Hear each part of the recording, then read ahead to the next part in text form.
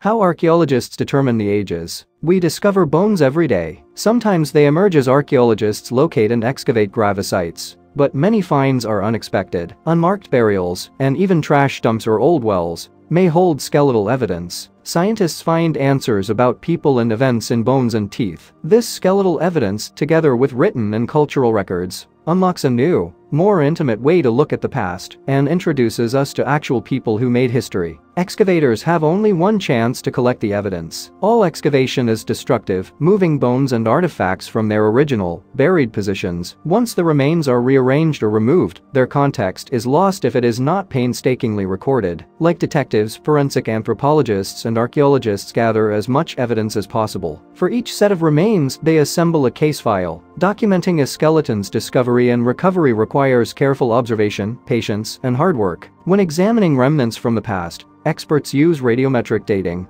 a versatile technique that involves counting radioactive atoms of certain elements that are still present in a sample. The particular elements studied, as well as the details of the process, depend on the approximate age of the object that scientists hope to date. For human or animal remains and artifacts from the past 50,000 years or so, researchers look at levels of carbon-14 in the sample. Also called radiocarbon, this isotope is generated by cosmic rays colliding with nitrogen in Earth's atmosphere, says Jose Caprals, an archaeologist at Pennsylvania State University. Chemically, carbon-14 behaves exactly like its stable siblings, carbon-12 and carbon-13, allowing plants to absorb it during photosynthesis and then pass it up the food chain. While alive, animals and plants tend to contain the same levels of carbon-14 as their environment. But as living organisms die, they stop consuming or incorporating radiocarbon, Caprals says, and the process of radioactivity kicks in with the isotope decaying back into nitrogen. So researchers compare the amount of carbon-14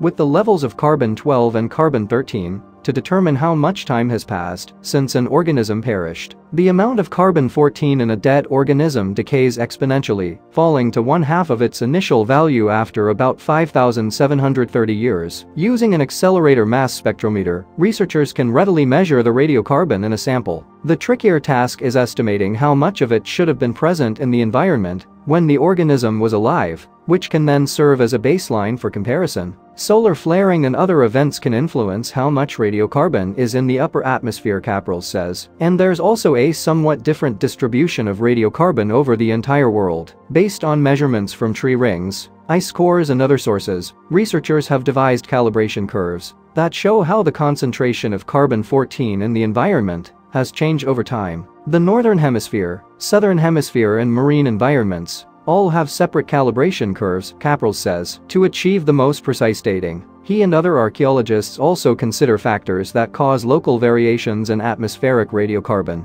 Caprals studies the earliest occupants of South America who arrived from the north and began dispersing throughout the continent around 15,000 years ago. At each archaeological site, he and his colleagues just want to know when people were there, he says. How long did they stay there? What was their intensity of occupation? To reconstruct a site's timeline, Caprals adds, there's no better method out there than to use radiocarbon dating on bones, cloth, seeds and any other organic material he finds. But at sites older than about 50,000 years, almost all of the carbon-14 in a dead organism has already decayed, so researchers must turn to longer-lived elements. Originating in Earth's mantle, some radioactive elements reach the surface through volcanic processes and become trapped inside mineral crystals in soil and rock. Over the course of millions of years, uranium-235 and uranium-238, for example, undergo multi-step decays to isotopes of lead, making them ideal for paleontology. Researchers can determine the age of a sample by measuring the ratio of lead to uranium isotopes, but using this technique to date fossils from creatures that lived millions of years ago,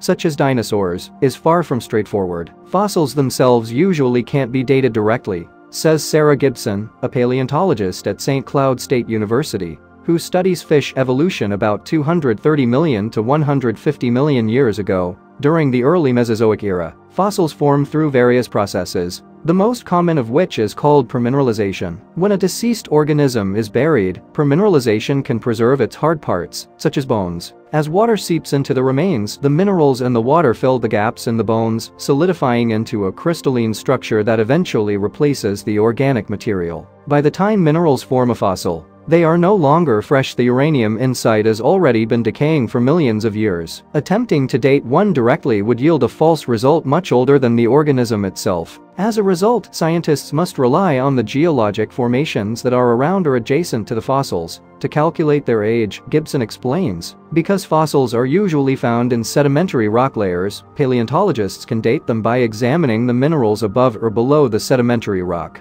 Zircon, a mineral commonly found in igneous rocks, proves particularly useful. As zircon forms in cooling magma, its crystal structure contains uranium but no lead. Thus, any lead present in a sample of zircon must have formed via radioactive decay of uranium. This feature allows geologists to date volcanic ash flows that are interspersed with layers of sedimentary rock like a prehistoric layer cake. Any fossils found in the sedimentary rock must be younger than the ash below and older than the ash above. So far, so good. But what if there is no ash layer close to the fossils? It's not always cut and dried, Gibson says. At the fossil sites that I've worked on in Utah, we have to trace the rock beds from Arizona that have already been dated northward and try to correlate them to different geologic formations in Utah. And then we can get an estimate for how old or young something is based on the relative position. The approach is much like tracing one layer of a birthday cake around to the opposite side of the cake. In other cases, researchers can date fossilized remains using nearby index fossils of species known to have existed during a specific narrow time frame. Yet another technique, magnetostratigraphic,